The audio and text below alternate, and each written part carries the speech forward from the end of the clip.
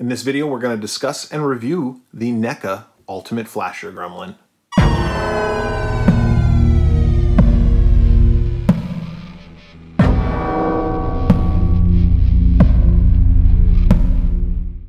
Welcome to the Swearwolves Horror Podcast YouTube channel. I'm Brett. If you're a returning subscriber, I just want to thank you for coming back. And if you're new to this channel, I want to thank you for stopping by. Please do consider clicking that subscribe button as well as that notification bell below. We upload videos on a regular basis in which we review anything and everything horror, from action figures and toys to soundtracks, various collectibles, video games, you name it. And today, we're talking about this NECA Ultimate Flasher Gremlin. I've said it before, I was hesitant to start collecting Gremlins because there's just so many of them. But I'm hooked now. I just love all these different Gremlins that I've been getting and I've been opening up. They are some really good quality figures. They look really cool, all set up. I do need to get another cabinet though, because that Spider Gremlin, if you haven't seen that video, check that out right here. But that Spider Gremlin took up a whole one of these shelves, and so I gotta get another cabinet and start putting some more of these Gremlins in those. But that's a video for another time. This Gremlin, this Ultimate Flasher Gremlin, was one that when it was announced, I knew I wanted it. So I'm very happy to find it out in the wild. My wife was out at Target looking around. She saw it, texted me, and I said, please pick it up. And she, of course, did. So let's look at the packaging here. We got cute, clever, mischievous, intelligent, dangerous. And then, of course, we got the Flasher Gremlin bursting through this artwork of Gizmo here in the box, peeking out. Gremlins, Ultimate Flasher Gremlin. On the side just says Gremlins, Ultimate Flasher Gremlin. And the back, the writing is always the same on these. Gadget salesman looking for a gift for his son, buys a Mogwai, goes south pretty quick after that. Different pictures of the figure posed with various different accessories. As with all of these NECA Ultimates, we have a opening here, and we get the window box, which shows us the figure with all the accessories right here. And then, of course, this famous artwork, or not artwork, this famous photo, which is directly out of the movie of the Gremlin flashing. Wait a minute. There's the figure. Why don't we go ahead and open it up, take a look at it in more detail, and give it a review. I got the figure opened, and before we get to the figure itself, let's go ahead and talk about these accessories. Now, there are a lot of accessories, so I'm going to try to go through them rather quickly, but we'll go right to left. Actually, we'll start with the alternate hand here. This figure did come with an alternate hand, like most of them do, and you can see that this is posed in a closed grip like this, but definitely a good molding of the hand, good texture, that lizard-like texture of the hand, and then down to the claws, and just everything about this is good. I don't need to go on and on about this alternate hand because we'll get into more of that when we talk about the figure.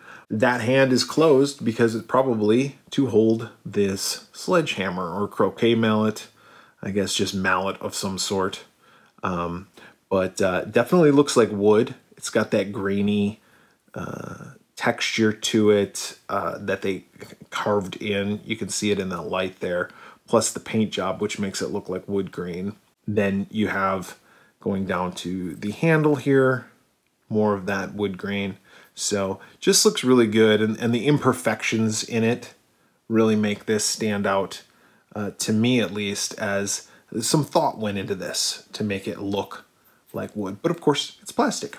So just a good job there with this mallet. Also comes with some sunglasses. These are wraparound sunglasses here.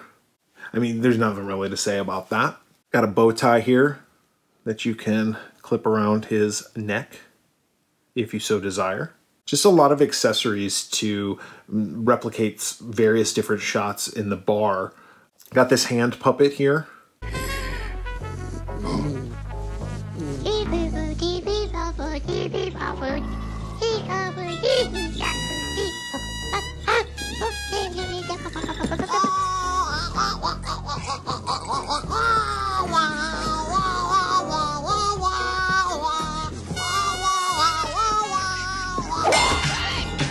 The cool thing about all these different accessories is obviously you're not going to use them all on one figure, but if you had more of different figures, or if you had, you could like army build some of these gremlins and use these different accessories that you have. So like I said, here's the hand puppet. It does look like it's like a soft goods material because of the texture on there, but it is all like hard rubbery plastic. The visor, which can be used to replicate the poker playing scene. Gotta have a mug of beer. This looks good. Got those suds on the top, the foam. Oh, it does come out. So you could have them with an empty glass, or you could have them with a full glass. So that does come out. He's got cigarettes. Don't smoke, kids. But if you want your figures to smoke, there's looks like 4 cigarettes here. We'll get closer detail on that. Pretty good for the fact of how small it is. You can see it next to my fingernail. It's just not even an inch long. But with its burnt ash end coming off there, smoking a cigarette. Don't smoke. Got some playing cards here. This is like a poker hand. They're all just one piece, but it looks like there's 4 cards, so not quite a full hand, but good detail on that. You can have him holding, of course, the poker or the playing cards. This is, I thought this was really cool. Just one piece here, but you got all the chips stacked and the various different things. There's some popcorn, there's some playing cards underneath, and it just looks good just laying right there, especially if you had the poker chips. So if you had some kind of table that you could sit a few gremlins at, and you could have one wearing a visor, one smoking a cigarette, wearing the bow tie, etc. But that's not why we got this figure. We didn't get the figure for all of this. We got this figure, well, also there's a fedora, which I will put on this figure. But I wanted to talk about the fedora real quick because I thought something cool that they did. I said in my last video when I was reviewing the back to school, ultimate back to school gremlin, how I liked how the hat was molded on. Well, they of course can't do that with this one because there's all these accessories that they want you to be able to kind of change in and out if you so desire. But I was having a hard time with that Ultimate Gamer Gremlin because I couldn't get the hat to stay on how I wanted it to. It was just really hard. What they've done with this, and we'll talk about the details of the fedora, but they've carved out like little notches here that fit into the eyebrows of the figure. So when you set it on, it just kind of stays on and without much problem. So I really do dig that. It just makes it a lot easier to keep the hat on the figure. The detail in this looks great. I mean, this looks like Indiana Jones. It is just, of course, hard plastic, rubbery material, but it looks leather. And there's the inside of it and around. So I really like this hat. This will be a good addition to put on top of his head. The figure itself is what we're here to talk about. I do have him on a stand like I do with most all the gremlins. They're really hard to stand on their own. They have these little tiny feet. They tend to be a little top heavy, but here is the figure. I'm going to take him off the stand for discussion purposes, but let's go ahead and talk about the articulation. We do have some articulation here in the ears. They can turn a little bit up and down. The head, like all of these do, tilt from side to side, kind of like a dog. It does have a little bit of movement up and down and side to side as well. Not so much. The jaw has articulation. He can open up and he can close. We do have that ball joint at the shoulder, and we have a joint at the elbow. The wrist, can turn. That's the same on both arms, of course. Does swivel at the waist and bend at the hip a little bit. We also have some hip movement with the legs that can move at the hip. We have double joints here, so you can bend that knee backwards, but you can also bend this one forward. So much like I said, like a dog earlier, you have that extended foot with that dew claw right there. So looks pretty good. Let's go ahead and talk about the detail here. Starting with the head, just your traditional Gremlin sculpt, which again, I've said it before, but I'll say it again. I just like the look of these figures. As disgusting as they are, they're cute to me. So I like the eyes, the red and yellow eyes, the mouth. You know, he just looks so much more crazy and mean when the mouth is open. You know, mischievous. With his mouth open. I like that. But the sculpt wise, I mean, it's just the same as all the other ones. It's got those big ears and the paint on the back with that, you know, light green, yellowish color with the lines. And then of course that scaly look, that reptile scaly look. These are just great looking figures. Great looking characters all around. Goes all the way down as far as the body goes to the hands. I mean, we could talk about the hand sculpts ad nauseum, but I won't. But they just look really good. He's got this trench coat, which is a soft goods trench coat. A lot of times on these Ultimate figures, we get more molded rubber clothing, which is fine. But we have started seeing some soft goods come out of this, which in certain circumstances I do like. So in this one in particular, I think it's necessary. You got to have a soft goods trench coat in order to have him be able to open it up. So let's see how that happens. How do we get him to open it up? I'm assuming we have to take off. Yeah, I mean, that's what you get this figure for, right? So he can flash. How the hell did that happen? Oh man, it's like really buckled. It's like an actual buckle for the... Boy, you'd think that they would have this be a tearaway thing. I'll move this camera down so you can see what I have to do. You have to actually unbuckle this like you would do. Boy, that's a lot of work. I kind of wish they would have done that differently, but, you know, who am I to judge? Anyway, there you go. Of course, he's flashing. I mean, he doesn't have really anything to flash. Don't brag, dude.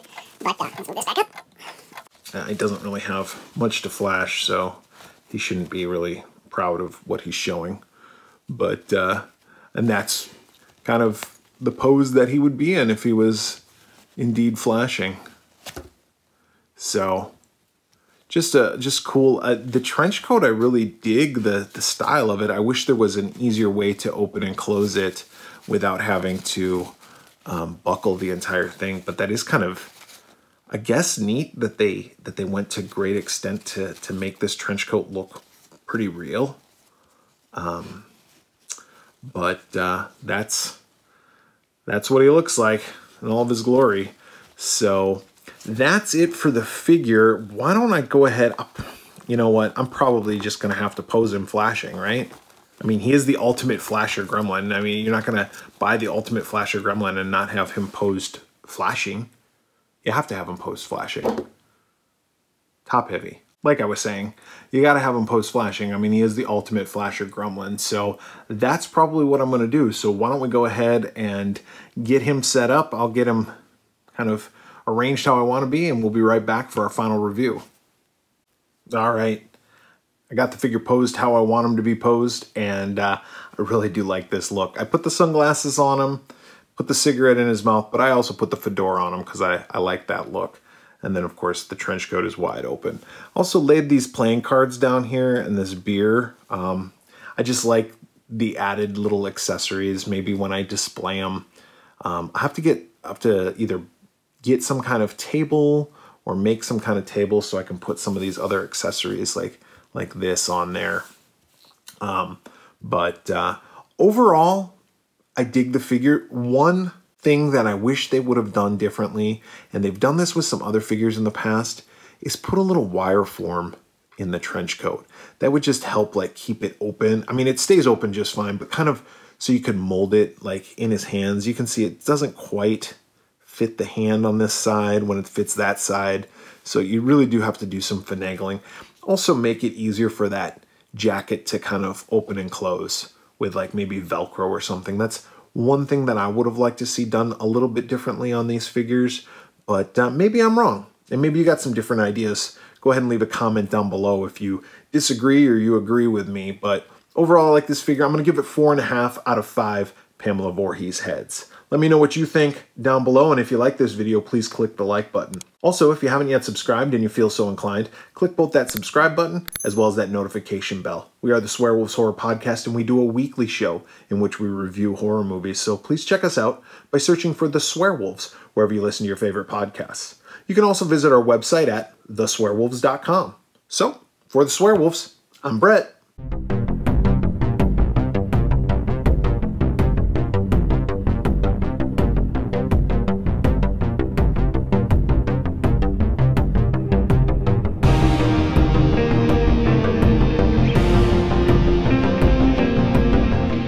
Hi, this is Brett with the Swearwolves. When I'm not editing videos or creating content for YouTube, I just sit here and wait and wait. If you like the video that you just saw, go ahead and click that button right there.